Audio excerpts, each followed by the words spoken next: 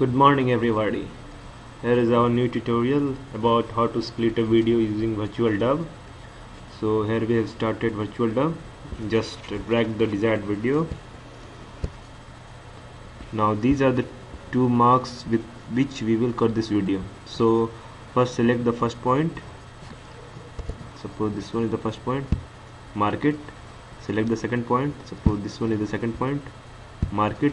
Here you can see the selected area.